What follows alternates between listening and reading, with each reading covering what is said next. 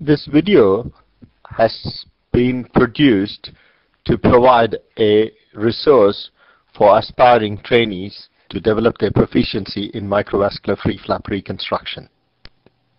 We have chosen a deer flap model highlighting all the techniques surrounding a thoracodorsal anastomosis. Using this model as an example, we would like to demonstrate some useful concepts and tips in microsurgery, in particular the ergonomics. My preferred anastomosis technique is also demonstrated, which you may find useful to adapt or to add to your repertoire. The key to successful outcome in a free tissue transfer is in preparation.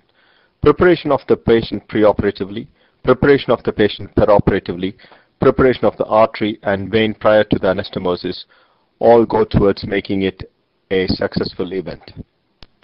The preparation of the patient starts in theater with attention to positioning of the patient.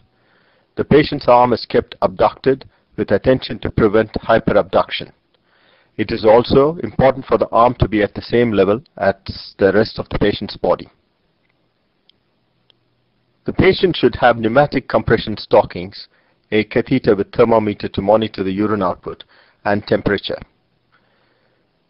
Esophageal Doppler is used to maintain the hemodynamics during the anesthesia. The draping has to be meticulous. All the areas of potential surgical intervention should be well exposed. It is quite important for the drapes not to flow onto the floor and interfering with diathermy and microscope pedals at a later time.